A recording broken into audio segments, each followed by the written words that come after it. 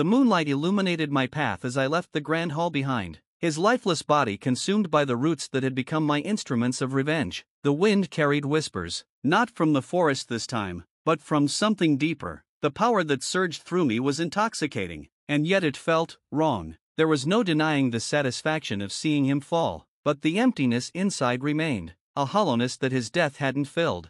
I thought vengeance would set me free, but it had only awakened something darker.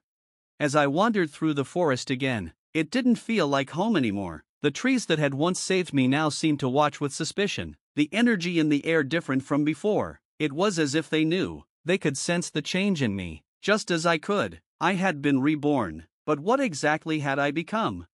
My nights were filled with restless dreams, flashes of the past and glimpses of the future. I saw the faces of those I had killed, twisted in pain, pleading for mercy. Their voices followed me even in my waking hours, whispering accusations, taunting me with their agony. They weren't just memories. I could feel their presence lingering around me, growing stronger with each passing day.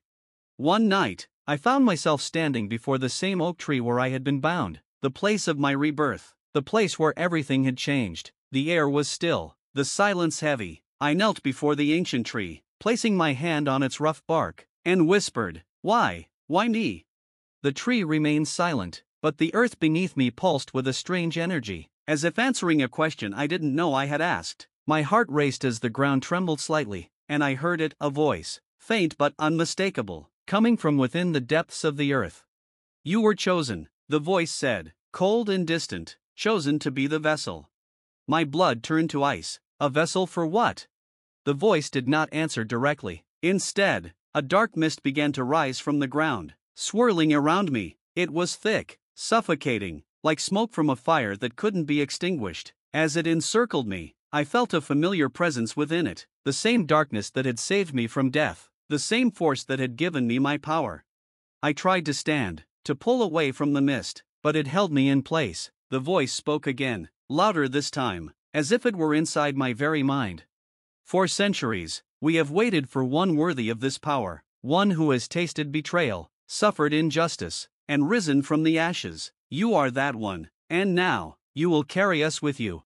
The mist coiled around me, sinking into my skin, filling my lungs. I gasped, choking on the weight of it. As visions flooded my mind, I saw wars waged in shadows, kingdoms falling to ruin, all brought down by this same force. And now, it was inside me. I was its vessel, its chosen harbinger. "No!" I screamed, clawing at the ground, trying to tear the mist from my body, but it was futile. It had already become a part of me. When the mist finally dissipated, I collapsed to the ground, trembling and drenched in sweat. The whispers were louder now, not just from the spirits of the dead, but from the very force that had claimed me. It was a living darkness, feeding on my rage, my sorrow, and it demanded more. More blood, more vengeance. I staggered to my feet, my breath ragged. I had thought my thirst for revenge would end with his death, but it had only grown stronger. The darkness inside me was insatiable. It wanted me to continue the path I had started, to hunt down anyone who had ever wronged me, to punish them as I had punished him. But I wasn't that person anymore. I didn't want to be a puppet for this power. I had been given a second chance at life, and I refused to waste it on more killing, more destruction. "Leave me," I demanded, my voice hoarse. "I won't be your vessel." But the darkness only laughed, a chilling sound that echoed through the forest. "You don't have a choice. You are bound to us now. There is no escape." Panic gripped me as I realized the truth in its words. The power that had saved me had come at a cost I hadn't understood until now. I wasn't just its vessel, I was its prisoner. Desperate, I sought out the only one who might have the answers. Deep in the forest, there was an ancient sage, a woman who had lived for centuries and knew the secrets of the earth and the stars. If anyone could help me, it was her. I traveled for days, the whispers growing louder, the darkness within me stronger. My hands shook, my mind teetering on the edge of madness, but I had to keep going. I had to find a way to rid myself of this curse before it consumed me completely. When I finally reached the sage's dwelling, she was waiting for me. Her eyes, as ancient as the forest itself, seemed to pierce through my soul. She said nothing as I approached, only nodded, as if she already knew what I had come for. "I need your help," I pleaded. "This darkness, it's inside me. I can't control it. The sage studied me for a long moment, her face expressionless. Then she spoke, her voice calm and steady. You cannot fight it, child. The more you resist, the stronger it will become. But I don't want this power, I cried. I never asked for it.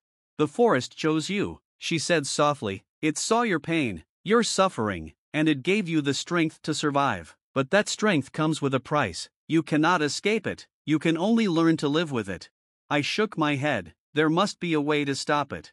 The sage sighed, her gaze softening. There is a way, but it is dangerous. You must journey to the heart of the forest, to the place where the veil between worlds is thinnest. There, you will find the source of this power, but be warned, it will not let you go easily.